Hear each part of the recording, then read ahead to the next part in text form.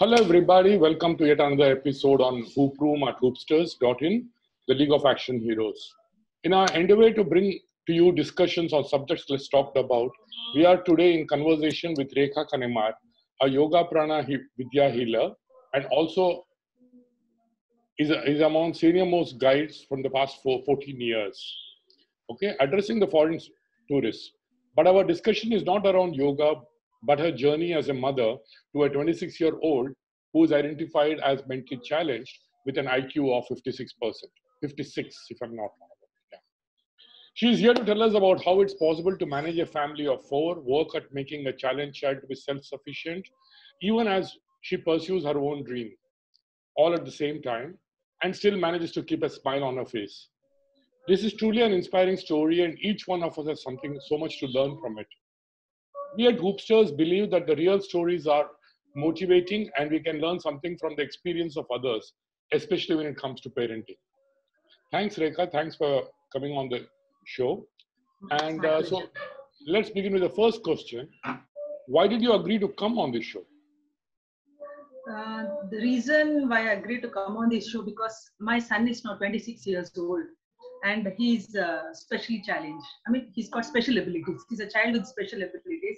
And I have seen there are so many parents having children who are, some special challenges in life. They are so depressed and they feel as if they got the biggest challenge in life, and they feel that they are sacrificing their life just to make the life of the newborn.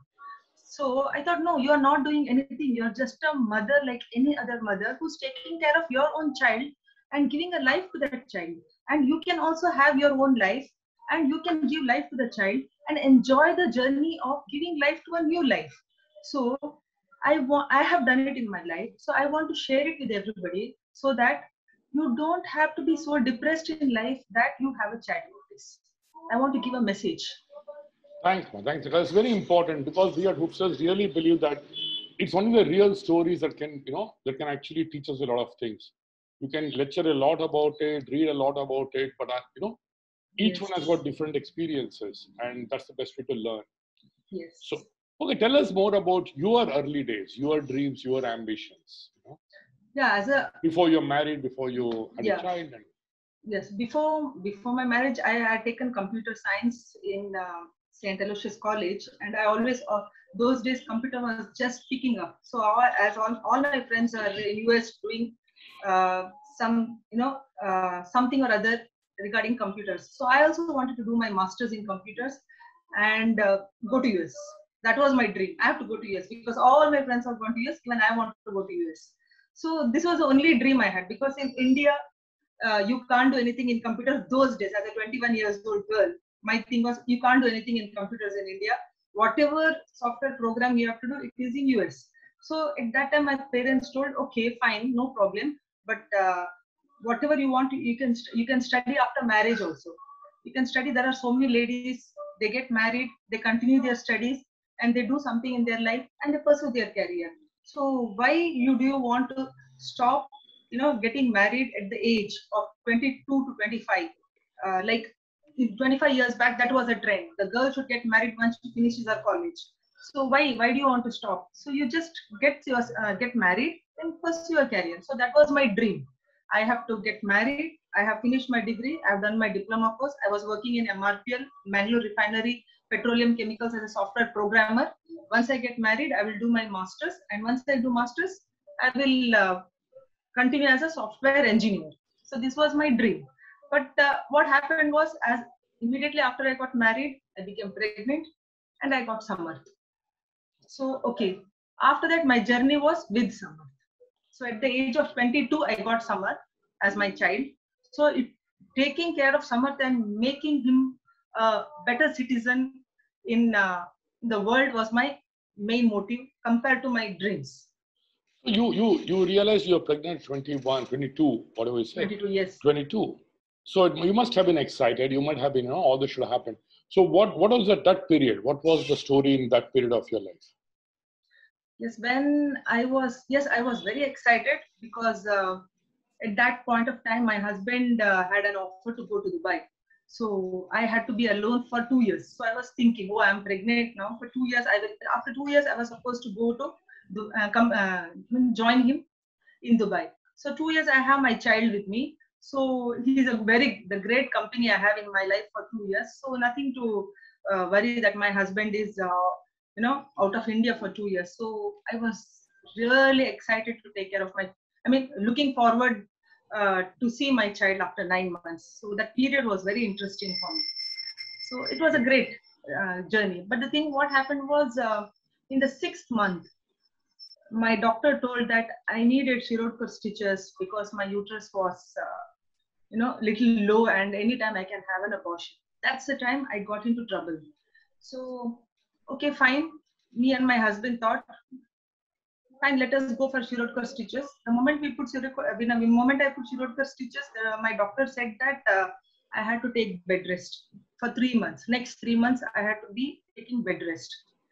So, okay, fine, let me take bed rest. That is not a problem, I thought. So, along with the bed rest, what happened was she had pumped in with so much of iron tablets for me. She had told that, you have to take a lot of iron. Now that you're taking bed rest, you need to take all these tablets. So, she had given me a lot of iron tablets. And when I was taking these iron tablets, I was getting constipated. So when I was getting constipated, it was really difficult for me to pass my motions. So I used to struggle a lot. According to doctor, I'm not supposed to put any kind of pressure in my body. That's why I should take bed rest. So any kind of pressure may, the knots of the chirurgical stitches may break, and I'll get into trouble, he had told. So it was the biggest problem for me to deal with, my emotions, tablets, and bed rest. So it went on for some time. With all these problems, what I was having, I developed a new problem. I got breast abscess in the 8th month. And that breast abscess was very, very bad. All the breast abscess I got because of the tablets I was taking, because of the antibiotics I was taking, because of the bed rest. I developed breast abscess. And this breast abscess had to be treated because I developed fever and I became numb. My body became numb at that point of time. So I was staying 20 kilometers away from the doctor's clinic. That was my mom's place because I had to take bed rest there. So when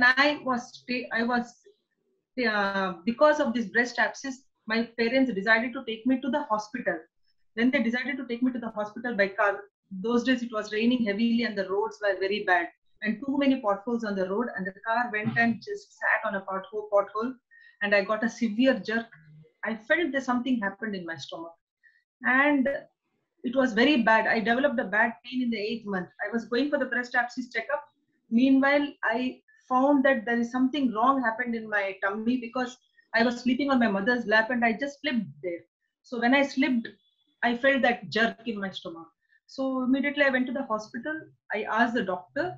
I told the doctor when the doctor came to treat me for the breast abscess, I said there's something wrong happening in my stomach. The doctor said that your gynec will take care. I'm supposed to take care of my abscess.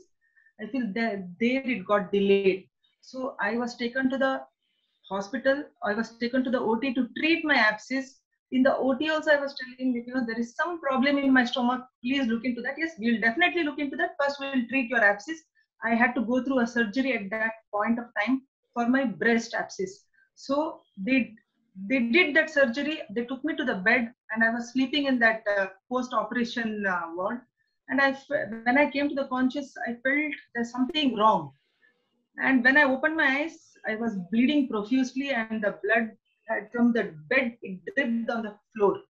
I was bleeding that way. Then immediately I called the sister. There's something wrong happening in my stomach. I'm bleeding like the sisters and all. They felt very scared, and immediately they gave a call to the doctor, and it was 7:30 in the evening, 7:45 in the evening. And doctor had gone to do one more surgery, and she was able to come only at 10 o'clock. So 7:30 to 10 o'clock, they had to deal with me. Meanwhile, there was a chirurgical stitches in my uterus. They had to remove it. In that stage, again, they took me to the operation theater. This time, they could not give me the anesthesia because they had already given me anesthesia when they had done breast abscess. They had given me anesthesia. They could not give anesthesia again because the child will feel very drowsy, and that is fatal for the child. So without giving anesthesia, they opened my uterus and removed all the chirurgical stitches. I had to go through that also. Then after that, the doctor came at 10 o'clock and 10:30 was my surgery. So it was from 5 o'clock in the evening to 10:30 in the night, I was bleeding continuously. And while after that, 10:30 in the night, then I was not in the conscious at all. I did not know what happened. Then I got to know through my husband that my child in the stomach, in my womb, was O negative, O positive, and I am O negative. So when I had a small jump in the car, there was an accidental hemorrhage. My placenta, the placenta which was giving food connection for the child from my body, got cut at that time. So I was bleeding. He was bleeding inside my uterus, inside my tummy, and the clots were getting formed. That clot was, jamming baby's brain, and in the bargain, he got brain hemorrhage in my in my womb only. He got a brain hemorrhage, and because of which, when he was born, he didn't breathe for 1.5 minutes, and that was a fatal for the child. And he was, when they did the scan, they found that he had a brain hemorrhage because he got convulsion as soon as when he got, after 1.5 minutes, when he cried, he got a convulsion. So that's how they got to know that he had a brain hemorrhage, and this child is going to have a problem in life. And immediately he was taken to the respirator. And according to doctor, if my surgery was not done, if my surgery was done 10 minutes late, my uterus wouldn't have been there. 20 minutes late, the child wouldn't have been there. Half an hour late, I wouldn't have been there. With the child and with everything, I wouldn't have been there. So this is what doctor told. Then they took him to the respirator. He was in the respirator for almost 4 to 5 days. Then from there, he went to incubator for 10 to 15 days. At that period of time, the doctors, the pediatricians realized that this child is not going to be all right. So the doctors came and gave a choice to my husband and me. See, this child, we don't know what kind of problem this child is going to have, because he had a brain hemorrhage inside the womb, and he can have any amount of multiple problems he can have. So he can come out as a vegetable. So do you really want to have this child? Because he was given so many, from all over, he was given drips to treat him, to keep him alive. So do you really want to keep him alive? That's the time me and my husband took a decision. Whatever it is, he's our child. He's come to this world. He's fighting for his life. If he had to go, he would have gone, because when he did not breathe for 1.5 minutes, if he has taken his breath after 1.5 minutes, means the child wants to live, and the child is struggling. So when the child is struggling so much and fighting and saying that I want to come to this world and I want to live, and even with so much of, tubes, everything, the child is still going strong, then we want this child to come to the world. It is our child we want. That's how we took a decision. And today he's 26 years old and he's healthy and he's with us. This is the story of Samarth. Oh, it's an amazing, experience. And I'm sure it's not been very easy to deal with those. I must really say, you and your husband took the right decision, because, yes, like you said yourself, he was fighting for it. And, yes, it's your job to keep that fight going. Yes. So, what are the first few months? I mean, you knew there was going to be an issue.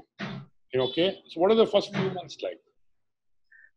What were you prepared for? What were you not prepared for? When the child came, when doctor came, I saw the child after 21 days. So he was from here till here. That's it. This was the size of the child. So when I saw the child, like, I'm seeing my child after so much of struggle. I'm seeing my child.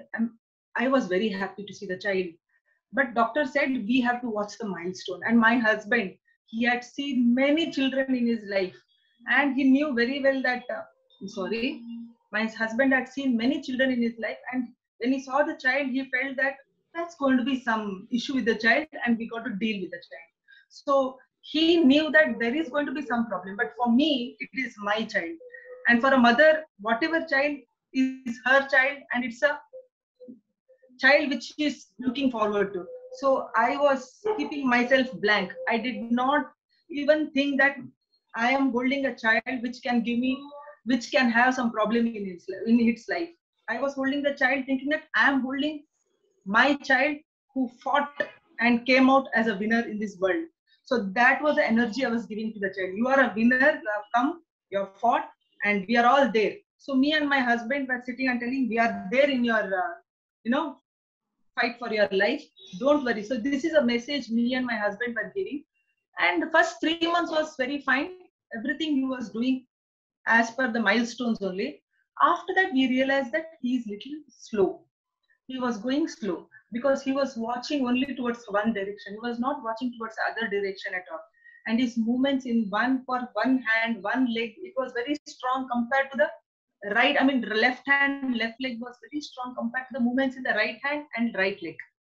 So even when it was even when it was crawling, he took long time to crawl because then we realized that there is weakness in his right hand, right leg. After some time we realized it because the doctor was also observing the child. He was also not knowing what is exactly child going through. He said we have to observe the milestone and understand what the child is going through. So after that, the doctor realized that his right side of the body is weak compared to the left side of the body because he had some portion of his left side of the brain was damaged.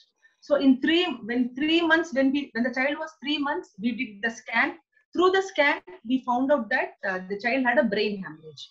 Now, after that, whatever nerves they were the damaged, they said that they formed something called as infarcts in the brain.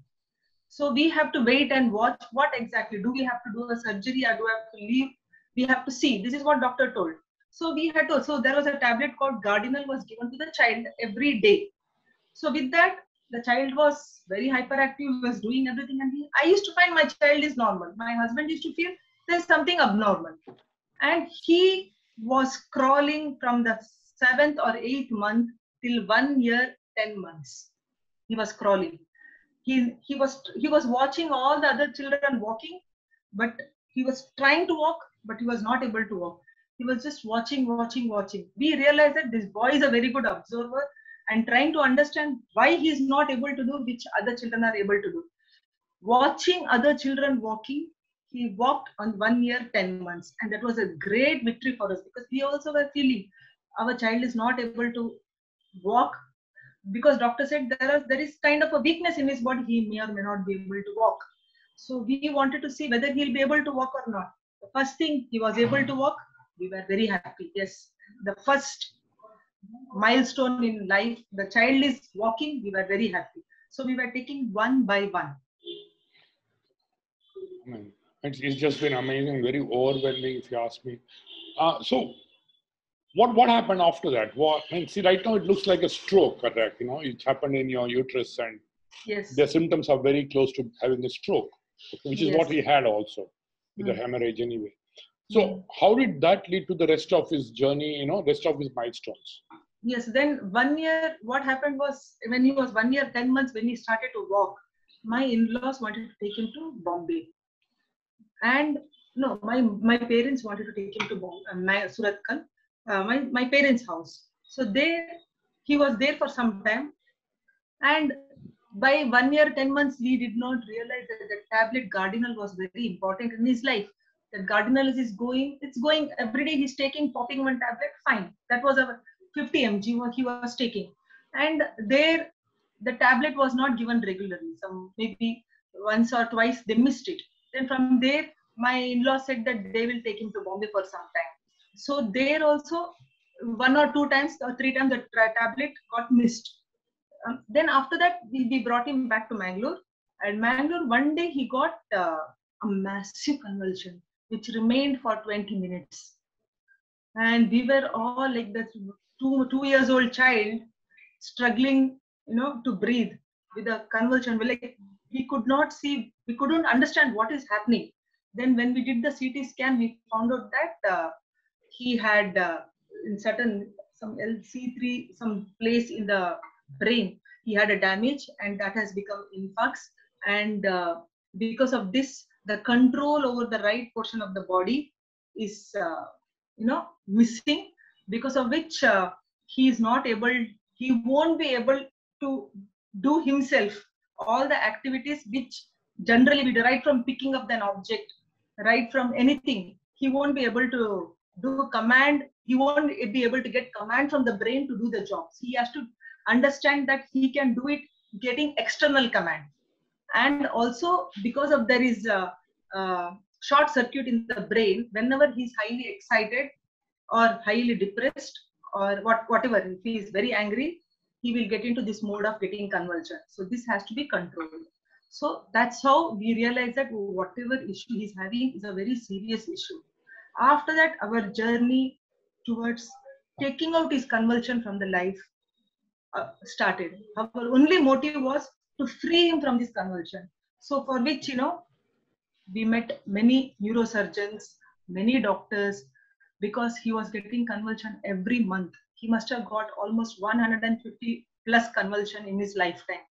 And every convulsion, when 2 years, when he was just 2 to 3 years, when we did his IQ, he was 84%. And because of this continuous convulsion, his IQ was coming down. And different kinds of combination tablets from different neurosurgeon, not able to treat his convulsions at all. Whatever tablets I was giving, any combination of tablets we were giving him, his convulsion was continuously coming in his life, and this convulsion was bringing him, backwards. So from 84 IQ, he came to 64. From 64, he came to 55. From 55, he came to 49%. And from attention deficit hyperactive disorder, the ID card what he had from the government, after a few years when I did the checkup, the doctor said that he was mentally challenged with 49% IQ. And that was very painful for us, because he was deteriorating right in front of us because of wrong combination of tablets, which nobody could control his convulsions. Then one day it was just deteriorating. Then one day me and my husband took a decision. We will just move out. Anyway, we are watching our son deteriorating, coming down. We will just move out of this allopathy treatment for the convulsion, and why can't we try some other alternative treatment? So we moved to homeopathy. Let us see, because when your back is against the wall, you want some other alternative also. So we thought, we just stopped and we went to some homeopathy doctor who was suggested by our relative, and saying that he's a very good doctor. Why don't you go to him and try your luck? So we took him to homeopathy, because our only aim was just bring his convulsions into control. So we took him to a homeopathy doctor, and the homeopathy doctor told that I am going to start my homeopathy medicine. But if I have to start my homeopathy medicine, you have to stop all the allopathy, because allopathy and homeopathy, they don't go together. If you have confidence in me, and if you are ready to take out stop your allopathy medicines, then I will start my treatment. Some strong decision we took in our life. That day I was giving combination of, until then I was giving combination of allopathy medicines to him. I said, yes, I'm going to stop. He told, in the process, once he'll get a major convulsion, and in this convulsion he may live or anything may happen with him. You should be ready for that. If you are ready for that, I will start my treatment. I said, yes, we are ready for that, because we wanted our son. We were understanding is, we want our son to be all right. He should not have any convulsion. If the convulsion stops, I can work on him. If the convulsion is there, it is only bringing him back. So I thought, let us see whether it is going to work or not. I started homeopathy medicine, and what happened was, within 1 week, he got a major convulsion. Major convulsion. The convulsion remained for 20 minutes. After 10 years, he got the same major convulsion. And we called the homeopathy doctor. Homeopathy doctor said, just leave him like that, pop in some tablets, whatever I have suggested, he will be all right, he said. Then I popped in the tablets, and we saw he was all right and fine. I said, how is he, doctor asked? I said, he's fine. He's fine. Now he's going to be fine. Very good, he said. Then after that, our journey with the homeopathy treatment started with our son. Trust me, we started the homeopathy medicine at the age of 13, I think. 13 to 15, 16, no convulsion at all. No convulsion, not a single convulsion between 13 to 16. When that homeopathy doctor was treating him. Until 13, he had 150 plus convulsion. With all combination tablets, he was getting 150 convulsion. But next 4 years, zero convulsion. That was the only convulsion he got, which went for 20 minutes. After that, absolutely no convulsion. So I was very happy that my son did not get any convulsion for 4 years. So I used that 4 years to teach him life skills. Lot of life skills I taught him in that 4 years. But meanwhile, what we did is, when the child was going through a lot of issues, initial years, 3-4 years, when the child was observed, we understood that the child is observing and learning a lot.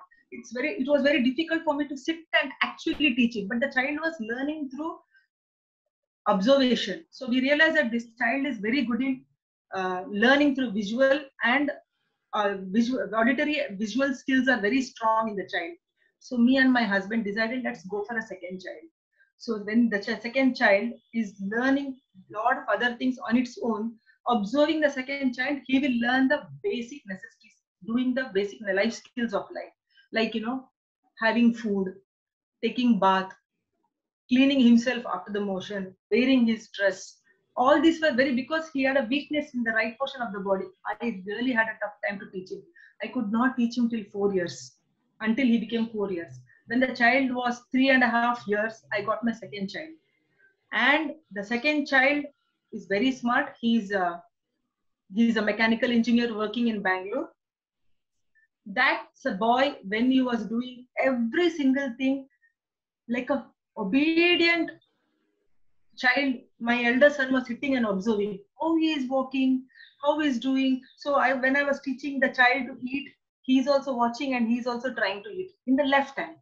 Everything he was learning in there, because right hand was not working. I was teaching everything in the left hand. So he was watching the second boy learning to eat. He was watching the second child, how he's taking bath. He also learned to take bath.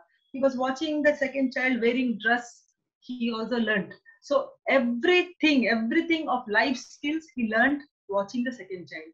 When the second child learned to clean himself after passing the motion, he said, if he is my younger brother, if he can do, I also can do. I am Anna. He is Tamma. If Tamma is doing, then Anna also should do. Mummy, today onwards, you are teaching me how to clean myself after I pass the motion. I said, yeah, your brother is doing, no, you also learn. So that's how he developed interest in learning everything watching the second child. So it was, with all his convulsion, it was easy for me to teach the life skills having the second child. How was his speech, Rekha? Speech from the beginning is excellent.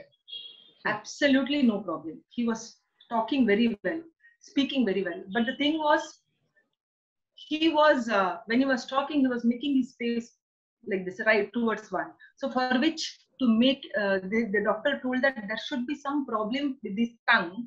It can be treated through speech therapist. So I took him to speech therapist, and I took him to speech therapist for 1 year. But actually speaking, it did not come to any help for me, because again, for him, I've been sitting with him and teaching him a lot of things. So it was like mother is a teacher. So whatever she was teaching, he was not listening. So I used to come home and I used to teach the same thing. When I am teaching, he's listening. So it was for him throughout the life, mother is a teacher. There was no other teacher for him other than either he'll learn through observation, father or mother should learn. That's the time we decided that, he needs to go to school. We had put him in some normal school where he was rejected. After that, we didn't have a proper school to put him. Then we thought we'll put him to a school where he has to understand that somebody else also can be a teacher. And he learned a lot of things in the school also. Wow, there is some story. So how did you get your grip on yourself the early days, I'm sure it wasn't easy. It wasn't easy to the first 3 years. Then I'm sure it wasn't easy to get to the second child. The fears would have been there. Yes. Okay. So, yes. And I know, and in your case, it seems to be very unfortunate. The medicine had an issue. The doctors had an issue. The whole delay had an issue. It was Yes. like a series of accidents that seem to be actually the cause, if you look at it that way. So what was going into your mind? How did you understand what was happening? How did you try to learn more about the issue that you're facing? See, actually the thing was in my mind in the beginning was I want to make him. I took, there were so many difficulties in teaching. Like it is very easy. We are watching when the child is taking a turn, when the child from crawling and is walking. It looks for us very easy. The child is learning on its own. But I have realized, both me and my husband, when we are watching, we realize that how much difficult for a child from crawling to walking, because we have seen our son struggling.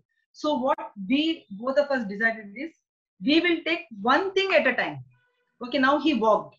So we did not think of anything, because if you think of so many things, what can be the future with the child? Who is going to take care of him after us? No, it's not going to help us at all. Right now, our aim is make the child independent. Make the child, make sure that the child is not dependent on anybody else for its day-to-day activity. Because we know very well that there is a weakness in the right portion of the body, which is a permanent weakness, which is not going to get reversed at all. Then he has to live with the weakness, he has to live with the convulsion, and he has to live with his brain damage. So with this limitation, how we can make him a better person? So both of us focused only on this. We did not go beyond this at all. So what we did is we just took every small life skill as our goal. The first goal is right. Then second goal, okay, now he has to learn to eat on his own. So then the third is now he should know how to wear his dress on his own, because it was difficult. What we see it is easy. It's difficult. It's a coordination of two palms and two fingers, movement of fingers. It was very difficult because his was only one hand. So now he had to learn to bring his clothes on his body, put buttons, all these things, very difficult. So we took every single thing as one small goals. So okay, we finished of this, we used to feel excited about this. Yes, he has learned it. So we brought excitement in our life seeing these small things. Otherwise, if you see, the people used to come, there were people in between coming and telling, oh, who's going to take care of your child now? They have gone after 50 years. And we don't blame them, because that's how people think. Who's going to take care of your child after 50 years? After you, who's going to, have you thought of it? I said, I don't want to think of it. Right now, I want to think that he should be able to do this. So we never went ahead. We just took every step as it comes, and we enjoyed after reaching that step. So our life was very simple and very exciting with every milestone passing. So this is how we took our initial days of life. No, it's wonderful you're saying it is exciting. No, it's not. It's an amazing word to use in a situation like yours.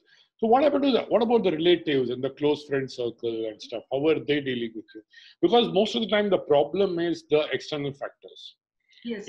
Normally the husband wife somehow get to manage and they have an understanding. But the influence of outsiders, could be extended family, some neighbors and friends. They are the ones who actually create a lot of issues. Yes. How would you treat in your case? Yes, what happened is, in my case, my parents were very supportive. My sisters, my brothers, they were very supportive. And my husband's parents, my in-laws were very supportive. And my husband's sister's family was also very supportive. And immediate relatives were very supportive. So I did not have any issues as far as relatives, friends were concerned. But yes, when we used to go to common parties and common functions, there people used to feel that, why did this couple bring this child? It was not necessary for them to bring the child. But we were not like that, because we wanted our child to understand how to be in the society, because of which, we used to take him to every single place. Even when I used to go, we used to go to parties, we used to take the child. Whenever we used to go to functions, we used to take the child. Go to relatives' house, relatives' place, we used to take, because he should know how to behave in every place. If we just keep him at home saying that, oh, he's a child who wants to be in his comfort zone, then that will be his shell for the rest of his life. So We thought, why can't let us at least expose him to all these different kinds of places and understand that, how he is reacting and whether he is happy being with them or not happy being with them. So we brought, he realized that, every child like the company of people. They like, it's only the people who make them uncomfortable. The child like to be with everybody. People make them uncomfortable. Yes, here also there were a lot of people coming and trying to talk to him to see how he is reacting, how he is talking, what is his body language. But what we did is, I was making sure that whenever somebody talks to my child, I am there next to him to make sure other people do not make him uncomfortable. So, I used to be there. My husband used to be there, or my extended family, like my parents or my in-laws. They used to watch how other people are reacting to his talks or behavior, and if they make him uncomfortable, how to make him comfortable in that environment. So this kind of support I had. So because of which, today also, even when I'm going to kitty party, even when we are going to parties, restaurants, even when we are going to any big functions, where my husband, we are called as, main guest in that function. My son comes, he is very well behaved, absolutely fine, because he's been used to going like this from the beginning. So this is the main advice I give to all the parents, because I've seen so many places, so many parents I've seen. Oh, no, like, no, my son or my daughter, she's like this, we can't get. I said, no, you have to get. Otherwise, your life will become uncomfortable. Because your life is uncomfortable, you will put all the blame on the child, saying that my life, I have sacrificed my life for the sake of the child. No, there is no sacrifice. We are happily doing whatever we are doing with our child. So the moment you add sacrifice, I sacrifice my life for this, then there is a pain. Sacrifice is a pain. Nobody does any sacrifice. Everybody is doing because they want to do it. The word sacrifice, according to me, is negative. You have taken a choice that I am going to leave the child at home. You have not sacrificed your fun. So I said, don't use the word sacrifice. If you feel that you are sacrificing your life, then take your son and come for the function. Or you sit at home happily teaching something with the child. Don't use the word sacrifice. Me and my husband, we have never used the word sacrifice. So we never felt that, child was liability for us. Child was always an asset for us in our life. He has never troubled us at all. You had, I mean, you have two sons, okay? And Yes. I'm sure as they're growing, they're just 3 years difference. Yes. So by the time they were, say, Samarth was about 10, the other, I don't know the other son's name, but Sakshar. Sakshar, okay. He was 7 and odd. So Yes. when you take both these kids to wherever you go, I mean, Yes. you take both of them. Yes. How was it? How was the brotherhood? Who was taking care of whom, or how was it? From the childhood, it so happens, I have always seen when the first child is, needs external help. When you have a second child, the maturity level in the second child grows from the beginning. So what I was seeing is, when I was struggling to teach him some life skills for the elder one. See, younger one is doing like this. Why don't you, like, it's a simple thing, putting button of the shirt. He was, when I'm finding difficult, the younger one used to come, Mummy, wait, I will teach. He used to tell, and he used to come and he used to put the button. So what happens is, if the children are taught well, the second child will take the responsibility. So in my case, always till the end, even today, my younger son is like an elder son. He takes care of the younger one wherever he goes. Mommy, don't worry, I am there. So for which, we have to build that kind of relationship. We have to see that the two children are building that kind of relationship. Otherwise, what happens? The second child will feel conscious about the elder one. But we have brought both the children in such a way that younger one was always protective about the elder one. And the elder one knows that if the younger one is there, I am very comfortable. So because of this, I had absolutely no problem. And today my younger son is 23 years old. My elder son is 26 years old. Even today, when we go for any holiday, we go as family, 4 of us. It is not that my younger son who's 23, Mummy, I'm feeling uncomfortable with Anna, I don't want him to come. No, never ever said. Wherever we go as 4 people as family, holidays, and come back. So this is a relationship, because I also know when Sakshat comes, he is there to take care of someone. I can have something of my own. When Sakshat wants to do something, I am there to take care of someone.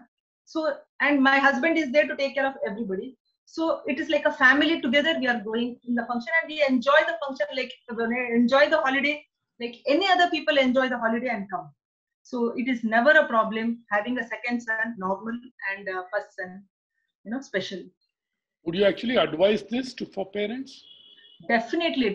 What I advise is, I have been telling in my talks also, when you have a special child as a first child, you don't go for a second child, because you say, no, we have to focus so much on the first child that you won't be having time to take care of the second child. No, that's the biggest mistake people are doing in life, because they put so much of focus and they think that they're doing one big, great service to the society, bringing up the small child, bringing up the special child. No, it is your child.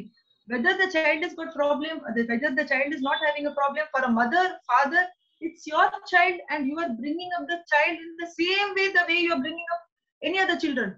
I say, who is not having problem with the children?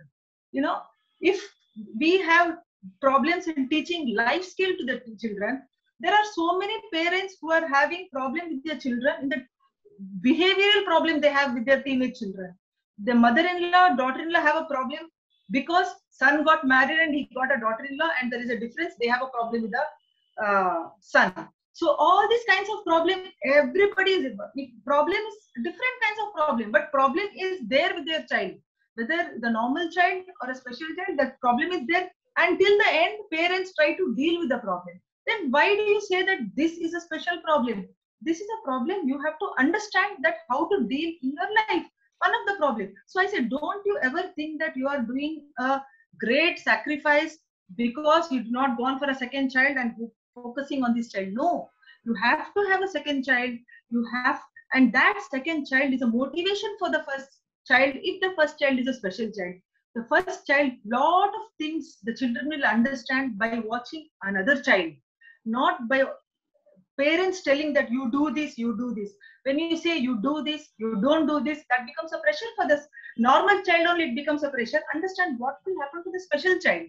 So the child will learn everything by observing another child. So it is very important that you have another child also and make your special child a better child. This is the advice I give. Yeah, it's so true. So really true. But remember, what about when he was growing up? What about his friend circle? See, I'm sure there are, one was he was older, so I'm sure he had his own circle of friends. Then he also saw his younger brother's friends coming over and interacting. What was that dynamic like? See, when my younger son was everything in his life, as I told, he learned from his elder son. When my elder son started going to school, my younger son started going to school. My elder son said that I also want to go to school. That's the time we decided to put him to a special school. We want to go because he was being rejected from all the schools, saying that he is hyperactive in the school and we don't want this child in the class. So he was being rejected. So 2 years I kept him at home. So when the younger son started going to the school, I said, you also want to go to school? Then see, everybody, Sakshat is a very good boy in the school. You also have to be a good boy in the school. When you are a good boy, how Sakshat is going and coming, you will also go and come. I said, that's so he thought, I have to go to school wearing uniform. Sakshat is going, I will be a good boy. So he started going to the school. And then after some time, Sakshat's friends started coming home. So he had in his mind, when Sakshat's friends are coming home, why my friends are not coming home? So I told him, see, your friends are very far from this place. Sakshat's friends are very closer to this place. So Sakshat's friends are coming home.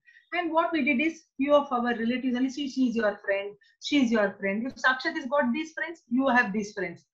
It was affecting him. Sakshat has got friends, why I don't have friends? So when we realized that when Sakshat got friends, we also showed a couple of people, couple of girls and boys of his age, and we told them, tell that you are there, you are his friend. So yes, mummy, these are my friends. So friends. So that was equal for him. Sakshat has got friends, I also have friends. So it was working for him.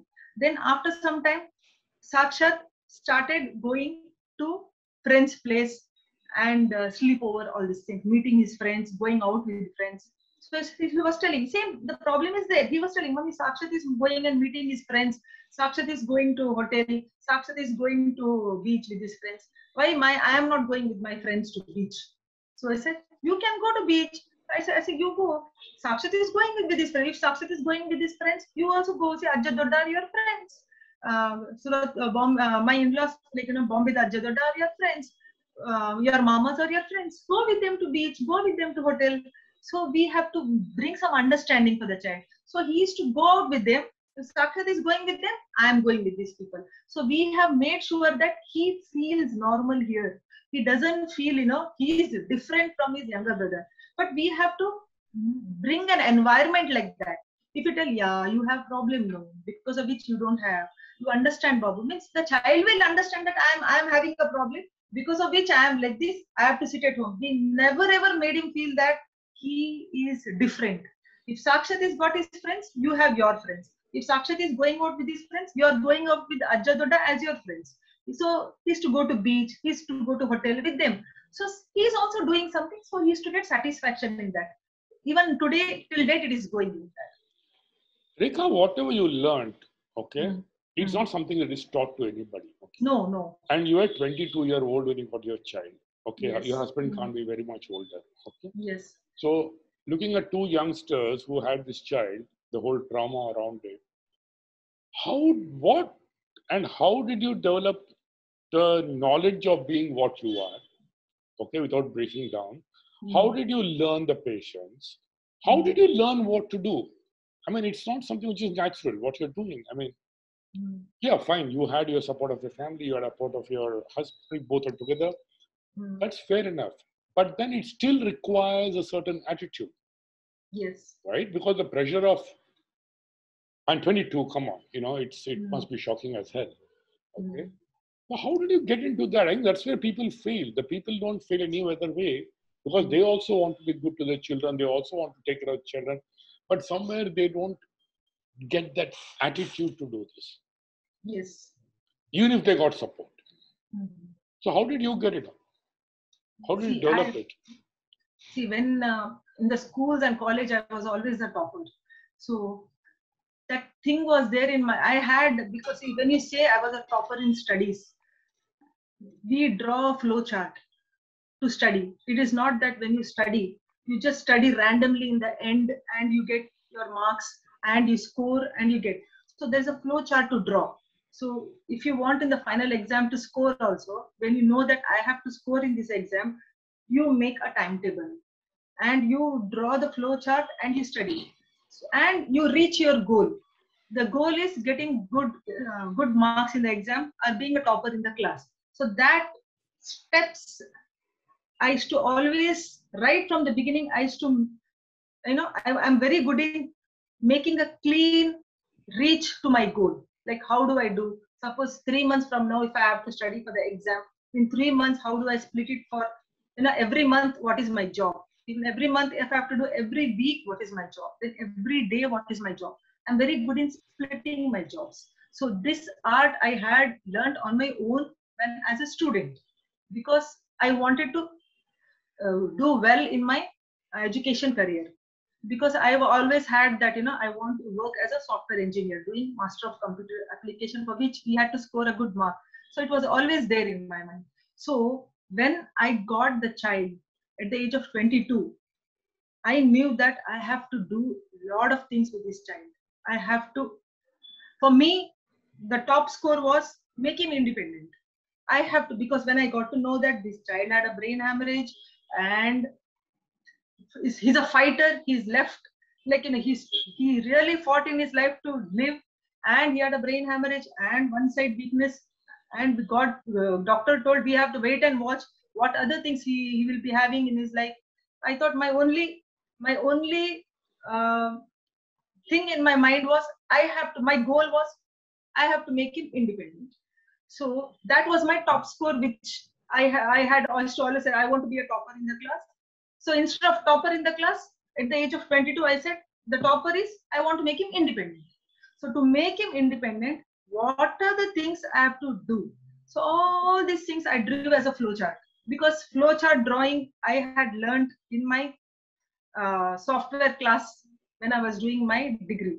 So I knew how to draw the flowchart I have to do. So whatever I studied, I said, okay, people study to do well in their career. I studied, I did everything to bring this child up and make this child a better person in the society. So I will use this is my career in life. So I thought after marriage, my focus was, so it was never, so this I had taken as my career, making my child independent. So when you take something as your career in life, that is never, depressing or discouraging for you. That is encouraging for you. So one step when the child was doing, I was also very happy and I was equally excited, and I was able to, okay, now next I will do this. How people say, okay, I'll change my job. I want to get a better promotion. Now this is I should get a better job in a better company. So I should put a bigger goal with a bigger, range. So it was like that. So I thought whenever I used to do this, I thought, yes, this is my second job. This is my third job, fourth job. So it was like that. So because of that, I used to feel very happy. I said, I achieved it. I achieved it. I achieved it. And you won't believe, in the age of 18, sorry, in the age of 20, my son was, I live in Mangalore. He had understood, I had trained him for computers, and he was trained for Microsoft Word, Excel, and he was also trained to be a data entry operator, and he was made to walk on the ramp as a celebrity child for a product called, Desi Khadi in Mangalore. In the celebrity walk fashion show, he was made to walk, and that was the greatest achievement for me. Because when I look back, it was the greatest achievement for me that my son walked on the celebrity fashion show where he had to wear a khadi and walk on the ramp. Oh, that must have been a great moment. Coming to careers, I mean, you're also a successful yoga expert, and you do a lot of things on your own. Now, where the hell do you find time to do these things, or Yes. when did you start it? Yes. Again, if you ask me, it is my child, because when he was getting, I told till 15 years, the homeopathy doctor was there to treat my child. So I was very happy that my son was taking very good care. I mean, was under good hand. Unfortunately, the doctor got some infection in his kidney and he expired when my son was 16. And my son was left with no doctors. Now, because homeopathy is always a combination of tablets, and combination of tablets was not working on him. Any other combination which I used to take him to some other homeopathy doctors, it was not working. So again, at the age of 16, his convulsion came back. It was not coming to control. Then I realized why at the age of 16, why is getting convulsion? He is getting convulsion because his mind is not coming in control. So first, if I teach him to control his mind, then he will not get convulsion. I taught like that. For which, I thought to teach him how to control his mind, I should know the tool to control the mind. So I went in search of the tool to control the mind. That's the time I got to know there's something called meditation. Until then, there was nothing called meditation in my life. So I understood what is this meditation I want to learn. So I learned different kinds of meditation to understand what is meditation, how to focus on yourself, how to concentrate, how to close your eyes, how to keep a control on the mind, all these things. So I learned that to see whether my son can do it or not. So I learned different kinds of pranayams because I realized I read many books, through this breathing, you can get lot, because I knew that he is getting convulsion because at times when he gets, excited, lack of oxygen in the brain, and when there is lack of oxygen, he gets convulsion. So I wanted to see that oxygen flow for the brain is constant. When how to make it constant? When I went through I did my research, I came to know that if you do the breathing exercise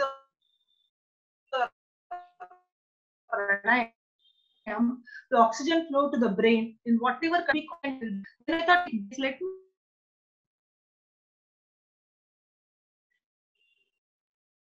learn pranayam and see how I learned meditation. I learned all these things to teach my son. yoga, because I said for him the best teacher is his. He learned, but today my son can close his eyes and sit for 1 hour. I taught him how to do meditation. I taught him some of the breathing exercises. I taught him some of the yoga. So doing through this yoga, breathing exercises and meditation, you won't believe, 16 years, at the age of 16, he got convulsion and his medication stopped. After that, we are not given any medication. He's 23 now, no convulsion at all. Absolutely no convulsion. It's just because we externally making sure that his brain is calm. We are not doing anything where he gets excited, because he's a very scheduled boy. Everything should be on time. Everything should be in schedule. So we are making sure that it is good for us also. We are also learning so many things because of him. So we make sure that everything on a schedule, everything happens on the schedule, everything happens on time. If it doesn't happen on time, we have to give him an explanation why it is not happening. When you give an explanation properly, he understands it. Okay, because of this, fine, mommy. And if he say, no, that's the way it is. Yeah, why, that becomes very big why for him, and it gets into convulsion. So if we give an explanation why we are changing the program, he understands it. Why he understands it? Because we have given that understanding capacity externally by making him do pranayam, making him do meditation, and teaching him yoga. So that has helped him a lot. So if I have helped my son in becoming a better person out of medication, then why can't I teach other people who are, having so much of issues with keeping their mind calm? So that's how I became a yoga teacher, teaching meditation, pranayam, everything. That's how I've taken it as a career. So whatever I've taken as a career, it was for my son actually. I put it on, I tried on my son, successful. If it is successful on my son, let me teach others also. It will be easier for me. That's how I did. It's amazing. Yeah, absolutely amazing. Okay, I would ask the participants if they've got any questions, they can type it down on chat thing. We are running short of time, but no, I still need to ask these questions, and we shall continue with this. Rekha, one of the things which, when I talk to parents with not just special child, any kind of issues, the first thing that I hear about is a guilt feel. Yes. Parents feel a lot of guilt if something bad happens with their child. Okay. So what is your thoughts on that? What are your what kind of guilt? Oh, that because of me. Oh, I should have done this. Oh, I should have done that. Yes. The whole factor is that they blame themselves to what happened. No, see, so whatever the parents are doing for the child, they are doing their best. When you are doing your best for the child, you will have in your mind, I did my best. And when you have done your best, there is no guilt feeling. Whatever I could do, whatever I felt like doing, I have done for my child. Because I am a mother of a normal child. I'm a mother of a special child. My normal child has studied through distinction. He got distinction, and through merits, he's gone to PS University, and he did his mechanical engineering. He's working in a very good company. So we have paid attention for both the children. Not that, because I have a special child, my focus was completely on the special child, not focused on my normal child. How much I focused on my special child, that much I focused on my normal child, that much I focused on my career. So everything was equal. So I don't have any guilt feeling or anything to say that, I have not done anything. I could have done better here. I could have done better there. I could have done. Both me and my husband, we feel that we have done the best what we could do for the elder one, for the younger one, and in our life also. So when you are giving your best, there is no guilt feeling. Guilt feeling comes when you know that you are not done your best. So I feel as a parent, you have to do the best, and when you're done the best, there is absolutely no guilt feeling. There's one thing interesting. People normally blame time, Yes. They blame time. They blame the fact that, how do you put it? Hello. Oh, he's my son. Hi, how are you? Hi. Hey, say hello. Hi. Say hello. Come on, say hello. Hi. Come sit if you want. Hi. Drag a chair. Yes. Put a chair and sit. Drag a chair. That's wonderful. So nice. Get one chair. Yes. Get one chair. Yes. Yeah, absolutely. Yes. So tell me. Where was I? Yeah. So how do people worry about time? Every time I hear people, there is time issue. Okay. They can't manage their own life. I know they just don't seem to have time in their life. Yes. Rekha, you can move to your right. I can have Samad coming in slightly. He's getting cut. Yeah, Samad. Hey, Samad, come in. Yes. So how do you manage time? I think that's the biggest issue people are facing. Yes, actually, the time management I learned from my son, because everything. That's what I said. No, it's a great blessing to have a child like this, because they are what they want. They want everything on time. He wants his breakfast on time. He wants his lunch on time. He wants his dinner on time. He wants his homework on time. He wants his me time, like his time. He wants his space on the 5 o'clock to 6 o'clock is his time. He will do what he wants to do. So when I have to give time to him, then I thought, if I'm paying so much of attention to him, then my younger son also would want his time, and he also wants everything in time. So my husband and myself. So what happens is, we will learn. If you are a keen learner, for which you have to be a keen learner, God has given you 24 hours. You need only 8 hours to sleep. When you take only 8 hours to sleep, you're still left with 16 hours. 16 hours is a lot of time. You can do wonders in these 16 hours. This is what I thought.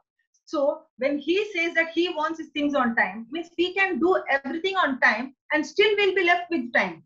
That's how I thought. Give time for my husband, give time for my son, give time for myself, and give time for elder. And that became a way of, once you do something for 21 days, then it becomes a way of life for you. That's how, you will learn something when you do for 21 hours, 21 days, it becomes a way of life, and that will be your life schedule. So taking out time is not at all difficult for me. I totally second you on that. I think it's one lesson which people must learn, Yes. It's really sad when everybody says there's no time, Yes. I don't know what we can. When I believe that somebody says that no time, they are totally unscheduled people. They don't have their schedule, because of which they say that there is no time. If you are or that is the last priority in their life. Exactly. If it is a priority, they will take out time and they will make sure that it happens in their life. Yeah, they don't put their priorities in their life. So he's sitting and watching you very happy. Hi, happily. Samat, you want to say something? Say hello, uncle. I'm here. I'm going to. You want to say something? Hello. Hello. Hello, uncle. You want to say something? He's shocked. He's shocked. Yes. Why? Because I'm talking to you and he doesn't know what to speak. Yes. Okay. Okay. I'll come soon to Mangalore and meet you. What's Samat? Say okay. I saw you there.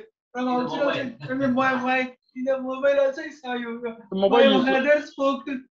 I heard my mother speaking to you. Yeah. I heard my mother speaking to you. Even I saw you. I saw you also in my husband's cell. Good. So are you enjoying what we are talking? What? Are you enjoying what we are talking? He's asking. Yeah. Very good. You want to say something? You want to say something, someone?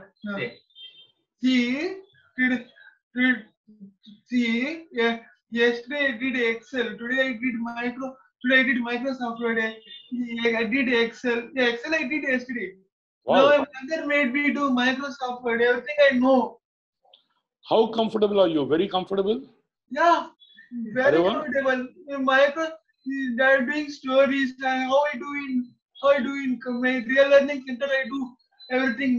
My real learning center also I learned everything. Microsoft Word, Excel, data entry, everything I'm doing. I know everything. Microsoft Word I'm doing in the morning. Afternoon again I do 2 o'clock I do Microsoft Word. 3 o'clock I do data entry. If there is still time, I do. When there is still time, I do data entry. 4 o'clock I stop. Then what do you do at 4 o'clock? I stop my mother. I can't do more. Every time my mother will come. Hey, what does your mother do? My mother will come and bring me. Then I have to stop at 4 o'clock. 3 o'clock I'll do. 4 o'clock I have to stop. Why? 4 o'clock I wait for my mom. My mother wait for my mother. So what do you do after 4 o'clock? What do you do after 4 o'clock? Music I hear at 1 o'clock. Okay. Okay, go. Oh, okay, that's wonderful. Yeah. You didn't say it's okay. Yeah. Okay. Bye. Bye, Mas. See you soon. Oh, lovely. Thank you. You're beautiful. Okay. He was seeing my husband's son, so he came to talk. Nice. You have made him stay here. It's okay. Okay. Okay, let's get to some basic things. See, the problem is people normally do not know how to deal with others who are challenged. Yes. They get nervous, they get uncomfortable, and that shows in the way they react. Either they run away from the person or they make fools of themselves, or they get really shocked. So what is your advice to these kind of people? You mean to say not the parents, others? Others. See, the issue is not the parents. Parents, yes. It's always the others. See, what we have done, me and my husband have done, is we have made everybody clear that, yes, even I dealt with that problem. It's like, indirectly they'll say, you are coming or your family is coming. Like when you're coming to the function, you are coming or your family is coming. It means that you are coming or you're getting your son and coming. So we made it very clear to everybody, it is not me and my husband, or it is not me and Santosh and his wife. It is Santosh, his wife, and his child. So if we are coming, it is we three. It is not going to be only we two. So if you are accepting we three, we are there. If you are not accepting one of us also, we are not there. So this is an approach we had right from the beginning. So because of which, if we only feel in our mind that, oh, my child is going to become a hindrance in this function, that is why I don't want to bring the child, then people also can feel that energy. And when you, with this feeling, when you get the child, that energy somehow will touch the people. Why? Because I know he's like this. No, that's why he's doing this. Yeah, it's okay. No problem. It's okay. You should have left it at home. They will say. If we are confident, if you are very clear that when I am there, my child is there. If you want to accept us, you have to accept the child also. I'll make sure that my child is not a nuisance out there. It is my responsibility to see that my child is not a nuisance out there. But my child is there with me wherever I go. If that kind of attitude, if as parents, when we have, then the people will accept us with the child. People will accept child, whether we are there or not, they will accept the child. If this attitude of parents, see, we cannot change others. We cannot change. We are not here to change the attitude of the people.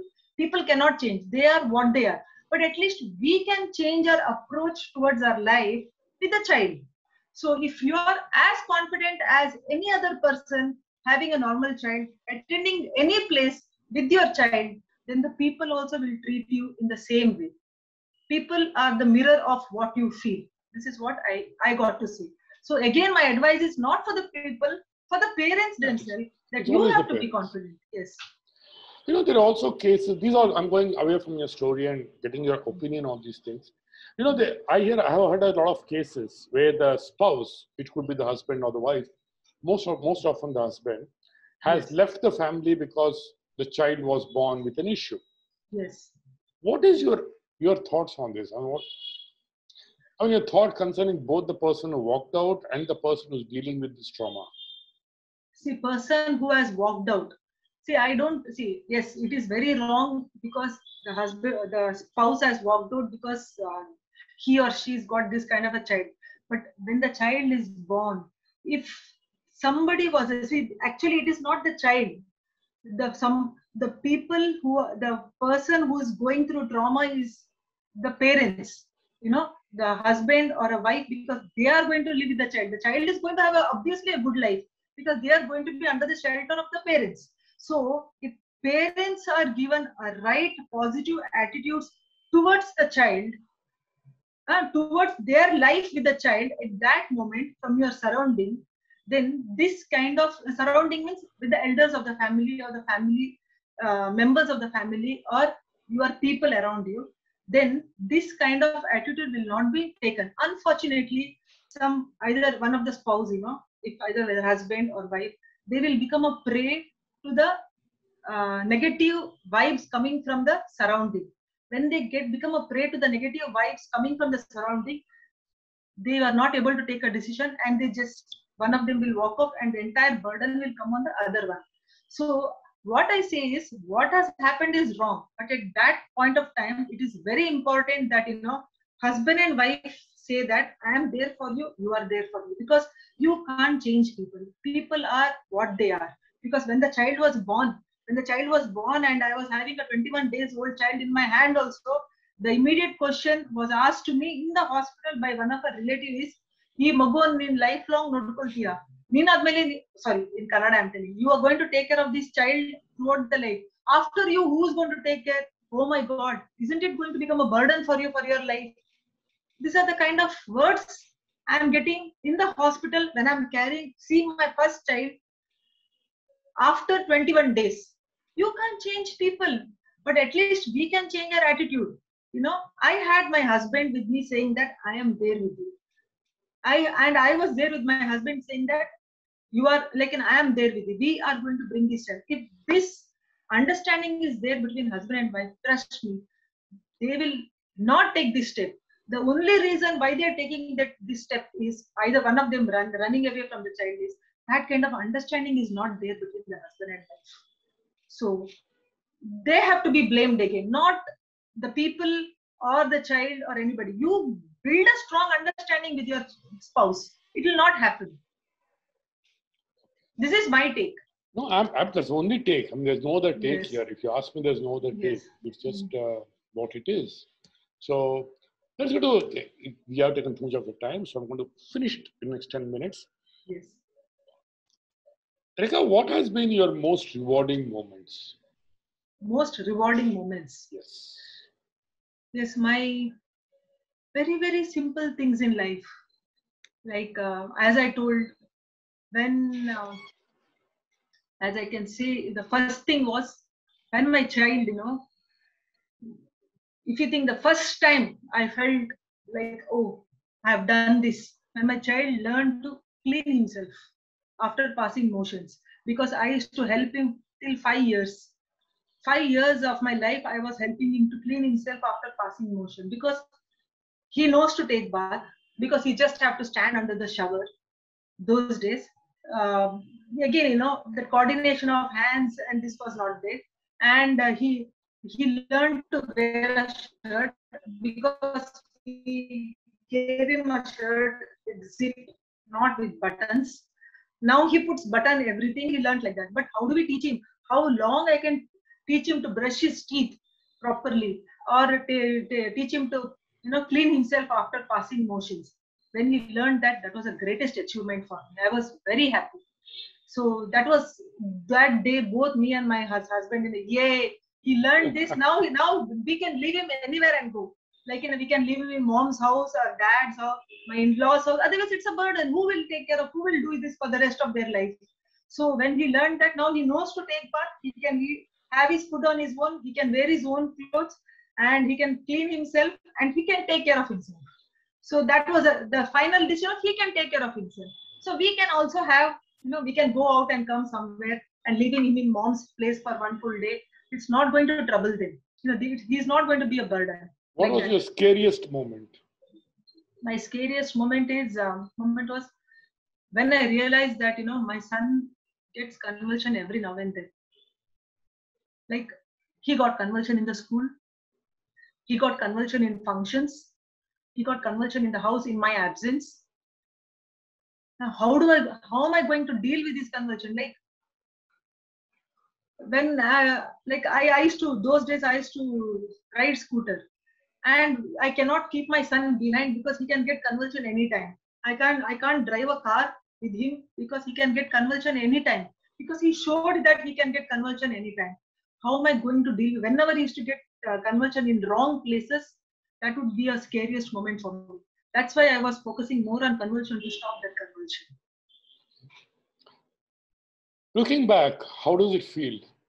I mean, I just met your son. I think it's terrific, Yes. Yes. I met your husband today. I met you, and all that. Yes. How does it feel today, Rekha, looking back? I am not finding myself different from any parents. Every parents have their own journey of struggle with their children. Because now I am 26, this is my 27th year of marriage, and I have seen my friends dealing with my friends and my relatives, dealing with lot of issues with their teenage children, and they are meeting the psychologist also. The parents are meeting the psychologist. They're making their children meet the children are coming to me. Now I take this, I do psychotherapy for children and yoga prana vidya. I do a lot of psychotherapy. Parents bring their children to me. The, the mother-in-law comes and says that, I have a problem with my daughter-in-law. I have a problem with my son. The son comes and says that I have a problem with my mother and my wife not dealing with each other, which is giving me a lot of trauma. So I see that that's what I came to a conclusion. When you see problem is there in everybody's life in different ways. Many parents have come to me saying that, my son is a druggie. My son is an alcohol. Takes a lot of, he's having alcohol problems, and how to deal with this, or exam pressure he's not able to take. Because of that, parents are going through trauma. So when I look back, I was not, probably I must have struggled in my initial stage with the different life skills, but they also had their own journey with their education, dealing with their children, all these things. So when I look back and see, I'm nowhere finding that, I did a great job, or I did. Like any parents, I also had a very nice journey to make my children capable of taking care of themselves and leading their own life with values. This is what I am getting, and I'm very happy with that. Two different. My younger son is a mechanical engineer in Bangalore. He's having his own life, and he's got a lot of values. My elder son, with learning all these life skills, he's leading his life with the values. I'm very happy. Like what other parents have done to their children, I also have done with my children. Okay, 5 tips to parents bringing up children with special needs. Quickly, one liner, 5 tips. Lot of patience, positive attitude, and mirroring.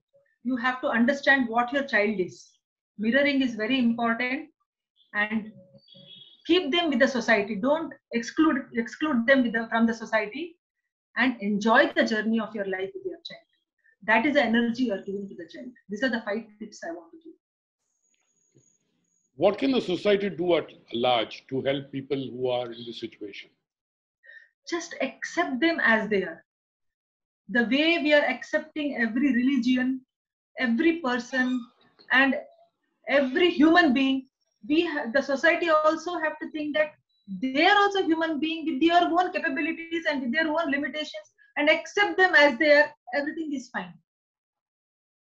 Your son was coming and telling about, he knows Excel, he knows Microsoft, whatever. Yes. How the things I don't understand, but anyway, he knows all that, which is very good. And today, a lot of corporates talk about inclusiveness and stuff like that, right? Yes. They've got various terminologies, but inclusiveness is something which is everyone's talking about. What do you think the corporate should do? What do you think? See, he was working as a data entry operator till this COVID situation was bad. Till 2020, he was going to Real Learning Center and he was working as a data entry operator. Like all these corporate companies used to give their data entries to these children, and they used to work from morning to evening and process it and give it back to the company. They were doing, corporate companies are doing well with these children. But the thing is, because of this COVID, everything is stopped. The school is closed, and from past 1.5 years, he is sitting at home. From March, he is sitting at home. So what I am doing is let him have this knowledge, let it not go. Because of which I am training him at home with Microsoft Word, Microsoft Excel, Word, and data entry, and keeping him updated so that whenever the situation becomes better, he has an opportunity to work back again in the same way how he was working before. So the companies are doing well. They are giving opportunities to children who are able to grasp and do this kind of job. Could they do something better? I feel they can do something better, because not all the there's only one or two centers here in Bangalore where I don't know about in Bangalore, but in Bangalore there are hardly 2 to 3 centers where they have only 15 to 20 children who have been trained to do this kind of a work. I feel, you should have more centers like this, and more children should be more specially able children should be exposed to this kind of environment where they know that they can do something and they feel good about it. So I feel that, these corporate companies should come forward, as they know that their data entries are done by these children. They should encourage the cities to have more centers like this, so that more children can get this exposure, and they also can have their own working life and have the pleasure of that. This is what I feel. That's wonderful. Okay, Rekha, we won't take much of your time. I want two more Yes. questions. Yes. How do you think a platform like Hoopsters can help in this whole scenario? Yes, Hoopsters is very good, because I've been seeing you are calling different people with the different knowledge and different skills, and you're training. You are taking their interview, and we are getting to know how we can connect some certain things. We can connect with our life, and we can see how we can use this in our life. So by you calling me today and asking me questions about my journey of my son, there will be some audience who can connect themselves and they can help. So you are doing a very wonderful job by calling people from different fields and helping people from different fields to take some tips and make their life better. Thank you, Rekha. I think I won't take much of your time. I think really took it off yours. But I would really appreciate your support to Hoopsters, and we look forward to more. Yes, we need a lot of support, and we'll keep in touch, and you keep in touch too. Definitely. Thank you very much, and I would like to thank all the participants. I mean, you guys really stayed through the stuff with the 1.5 hours of talk. I think I should thank you too, and please do spread the whole story of what Hoopster is doing, and also what people like Rekha are doing, because this needs to reach to a larger audience. People should understand it. What we lack is motivation. We lack inspiration. We lack stories which need to be told, which need to be listened to.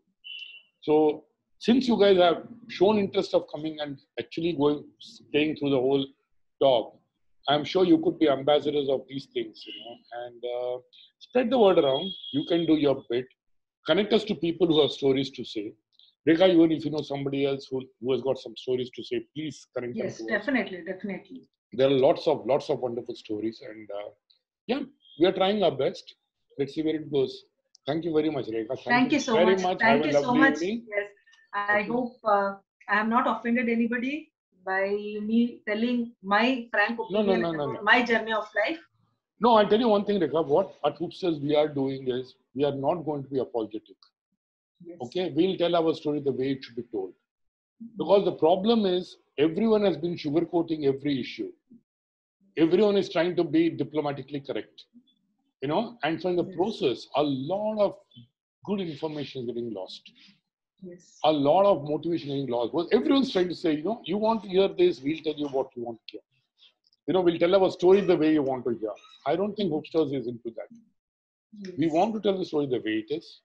Yes. It's a bitter pill most of the times, and I think people should accept it and take it further. The idea is, can we motivate people, inspire people, do good things around? Okay. Thank you very much. Thank you so much. Thank you. Yes. Bye-bye. Yes. Bye. Thank you, everybody.